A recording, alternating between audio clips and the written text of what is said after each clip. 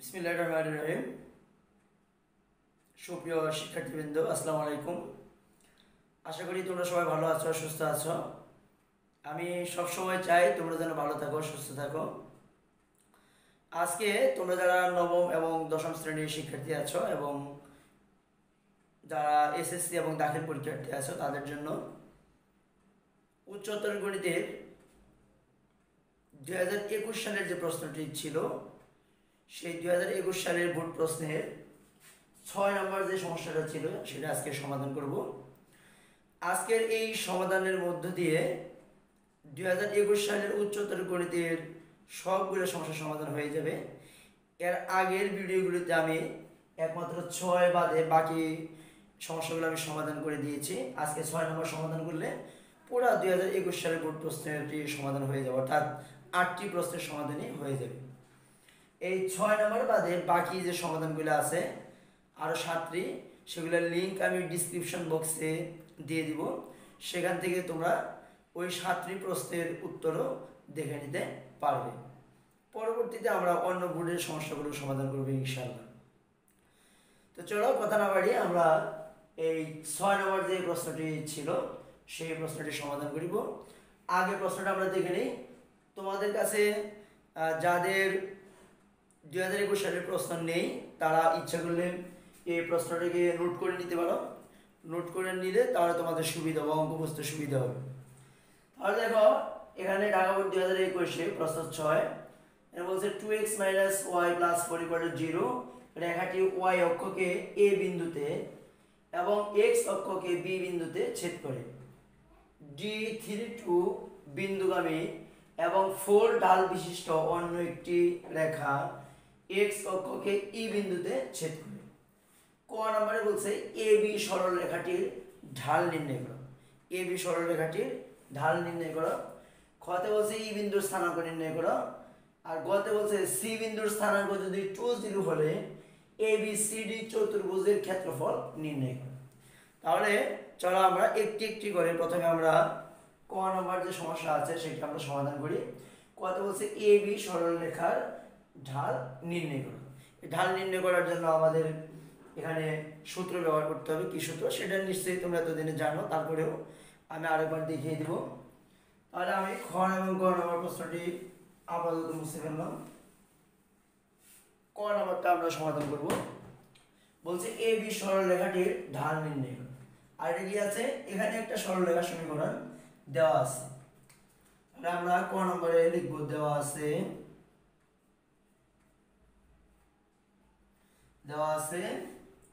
2x - y + 4 = 0। এটা আমাদের দেওয়া আছে 2x - y + 4 = 0। এখান থেকে যদি আমরা y এর মান বের করি তাহলে দেখো 2x + 4 = y। প্রথম আমরা লিখতে পারি y = 2x + 4, y = 2x + 4। এখন এই সমীকরণটিকে আমরা কি লিখব, এখন y = 2x + 4 কে y = mx + c এর সাথে তুলনা করব। এর সাথে কি করব, তুলনা করব।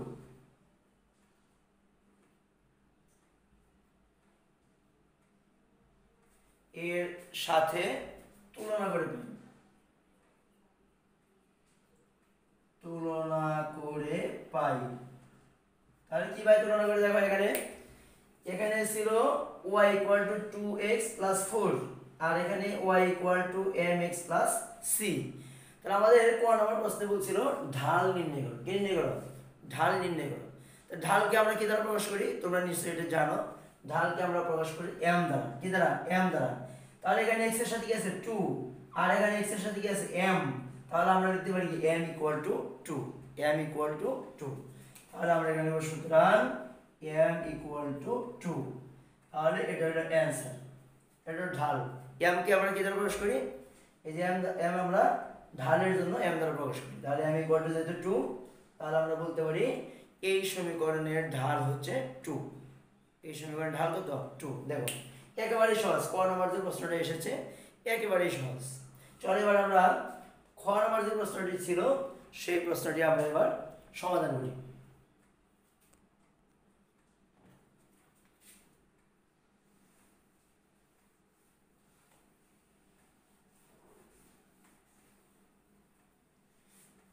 খ নম্বরে যে প্রশ্নটি ছিল তোমরা সেটা জানো। খতে বলছিল ই বিন্দুর স্থানাঙ্ক নির্ণয় করো।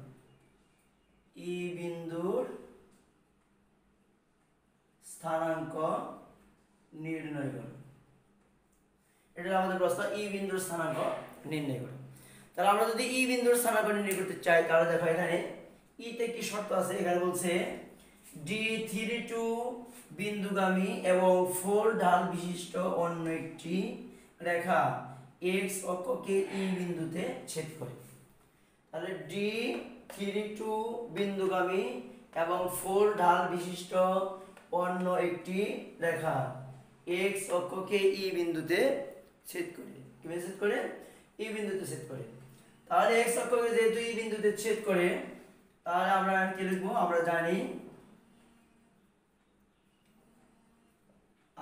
জানি m equal to y minus y1 x minus x1। এটা হলো সূত্র, ঢাল নির্ণয়ের একটা সূত্র।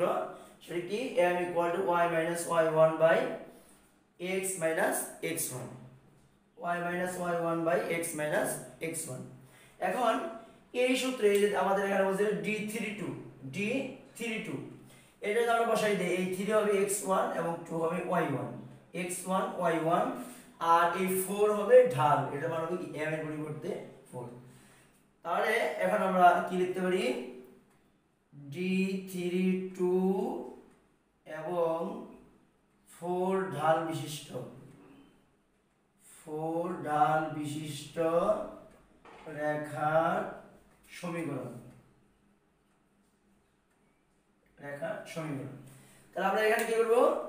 m y1 x1 এগুলো আমরা মান বসাই দেব। m y1 x1 এগুলো আমরা কি বসাই দেব? মান আমরা বসিয়ে দেব। তাহলে মানগুলো আমরা কোথায় পাবো? দেখো এখানে মানগুলো আমরা এই d এর এখানে আছে আর এখানে 4 আছে। তাহলে 4 আমরা m এর পরিবর্তে বসাই দেব। 4 equal to y1 minus y1 এর মান কত হবে? 2। y1 এর মান হচ্ছে 2 আর নিচে আছে x minus x1 এর মান হবে কত? 3। x1 এর মান 3। এখন আমরা কি করতে পারি? এটাকে আমরা কোণাগুণি গুণ করব। কি করব? কোণাগুণি গুণ করব।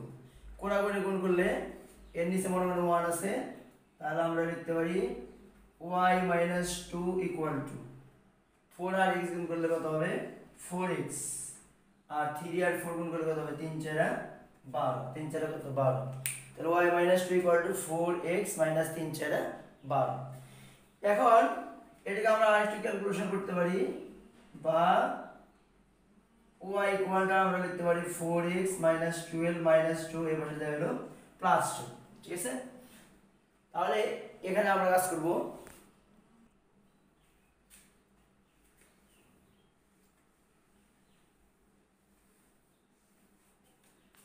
তাহলে আমরা এখানে যে কাজটা করতে পারি,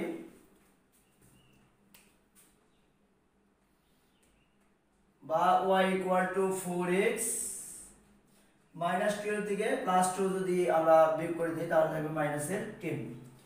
এখন আমাদের কি বলছিল? দেখো এখানে বলছে অন্য একটি রেখা x অক্ষকে ই বিন্দুতে ছেদ করে।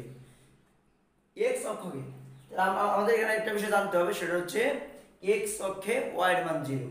আমরা যদি এরকম একটা অক্ষ যদি আমরা চিন্তা করি তাহলে এটা হলো y অক্ষ। x কখন হবে? হয় ডানে, মূল বিন্দু থেকে হয় ডানে, না হলে কি বামে। তাহলে ডানে আর বামে যদি না যায় তাহলে কি এখানে মূল বিন্দুর স্থানাঙ্ক কত? 0 0, অর্থাৎ x এর মান কত? 0। তাহলে এখানে যেহেতু বলছে x অক্ষকে ই বিন্দুতে ছেদ করে, x অক্ষকে ই বিন্দুতে, তাহলে x অক্ষে y এর মান 0, x অক্ষে y এর মান 0। তাহলে আমরা জানি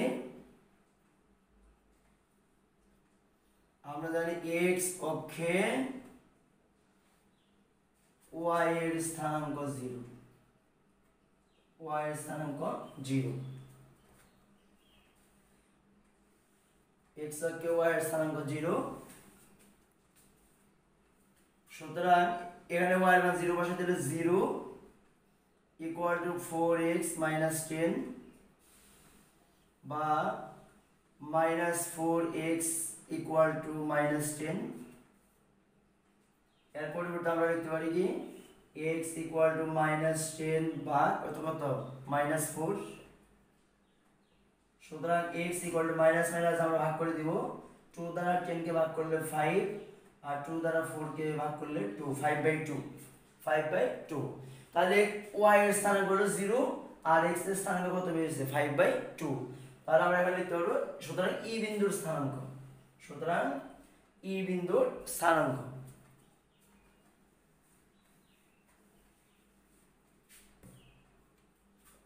সুতরাং e বিন্দুর স্থানাঙ্ক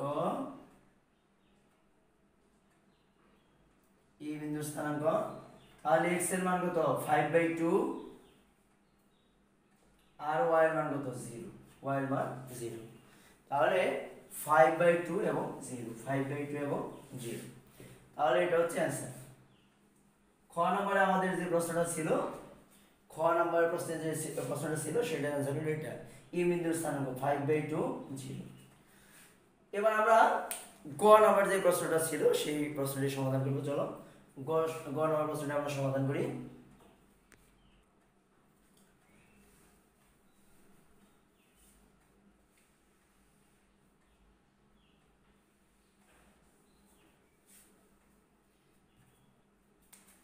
গ নম্বরে আমাদের বলছিল যে সি এর স্থানাঙ্ক যদি 2 0 হয়, আমরা যে প্রশ্নটা লিখে দিয়েছিলাম সেটা তোমরা ভালো করে লক্ষ্য করো। সেখানে বলছে সি বিন্দুর স্থানাঙ্ক 2 0 হলে, সি বিন্দুর স্থানাঙ্ক 2 0 হলে এ বি সি ডি ক্ষেত্রটির ক্ষেত্রফল নির্ণয় করে। কি বলছে? এ বি সি ডি চতুর্ভুজের ক্ষেত্রফল নির্ণয় করে, এ বি সি ডি চতুর্ভুজের ক্ষেত্রফল নির্ণয় করে। তাহলে আমাদের কি কি দেওয়া আছে? সি বিন্দুর স্থানাঙ্ক দেওয়া আছে, সি বিন্দুর স্থানাঙ্ক দেওয়া আছে 2 0, ডি বিন্দুর স্থানাঙ্ক দেওয়া আছে 3 2। কিন্তু আমরা যদি এ বি সি ডি চতুর্ভুজের ক্ষেত্রফল নির্ণয় করতে চাই তাহলে আমাদের এ বিন্দুর স্থানাঙ্ক এবং বি বিন্দুর স্থানাঙ্ক অবশ্যই লাগবে। এখান থেকে আমাদের এ এবং বি বিন্দুর স্থানাঙ্ক নির্ণয় করতে হবে। তাহলে এই যে একটা সমীকরণ দেওয়া আছে, দেখো এখানে দেওয়া আছে 2x y + 4 = 0। তাহলে কি বলছে? y অক্ষকে a বিন্দুতে, y অক্ষকে a বিন্দুতে সেট করে। তাহলে y অক্ষে x এর মান 0, আমরা একটু আগে বলেছি y অক্ষে x এর মান 0। আর সেটা হিসাবে আমরা এখান থেকে x এর মানটা আমাদের বের করতে হবে। তাহলে আমরা a বিন্দুর স্থানাঙ্কটা পেয়ে যাব, a বিন্দুর স্থানাঙ্কটা পেয়ে যাব। এখানে দাঁড়িয়ে এই তথ্যগুলো আমরা লিখে নেই, d 3 2 আর কি দেওয়া আছে? সি বিন্দুর স্থানাঙ্ক, সি বিন্দুর স্থানাঙ্ক 2 0, সি বিন্দুর স্থানাঙ্ক দেওয়া আছে কত? 2 0। এখন আমরা এখানে লিখব রেখাটি, অথবা আমরা জানি যেহেতু এখানে y অক্ষে x a বিন্দু সেট করেছে, y অক্ষে x এর স্থানাঙ্ক 0। তাহলে আমরা এই সমীকরণে যদি x এর স্থানাঙ্ক যদি 0 বসিয়ে দিই তাহলে কি হবে? দেখো x এর মান যদি আমরা 0 বসিয়ে দিই তাহলে 2 × 0 - y + 4 = 0,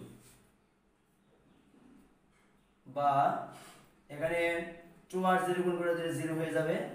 তাহলে আমরা লিখতে পারি -y = -4। সুতরাং y = 4, y = 4। তাহলে y মানে এখানে 4 বেরিয়ে আর x এর স্থানাঙ্ক কত? 0। অর্থাৎ a বিন্দুর স্থানাঙ্ক হলো 0 4, a বিন্দুর স্থানাঙ্ক 0 4।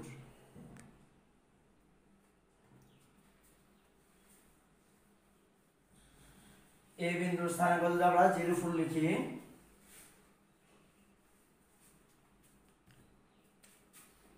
সুতরাং এ বিন্দুর স্থানাঙ্ক 0,4। এবার কি বলছে x অক্ষকে b বিন্দুতে ছেদ করে, x অক্ষকে b বিন্দুতে ছেদ করে। তাহলে আমরা জানি x অক্ষে y এর মান 0, x অক্ষে y এর মান 0, y এর মান কখন থাকবে? এটা হলো x অক্ষ, এখানে হলো 0 0, এটা হলো x অক্ষ। এই x অক্ষে উপরে গেলে অথবা নিচে গেলে আমরা y এর মানটা পাবো। কিন্তু রেখাটি যদি এই x অক্ষের উপরেই থাকে তাহলে উপরেও যাচ্ছে না নিচেও যাচ্ছে না, তাহলে বোঝা যায় কি x অক্ষের উপরে আছে আর x অক্ষের উপরে থাকলে y এর মান কত হবে? 0। তাহলে এখন আমরা কি লিখব? আবার x অক্ষে y এর স্থানাঙ্ক 0। সুতরাং এখানে তাহলে আমরা y এর মান 0 বসিয়ে দেব। 2x - 0 + 4 = 0, বা 2x = -4, বা x = -4/2। সুতরাং x = -2, x এর মান -2 আর y এর মান কত? 0। তাহলে আমরা কি লিখতে পারি? তাহলে আমরা লিখতে পারি b বিন্দুর স্থানাঙ্ক -2 0, b বিন্দুর স্থানাঙ্ক -2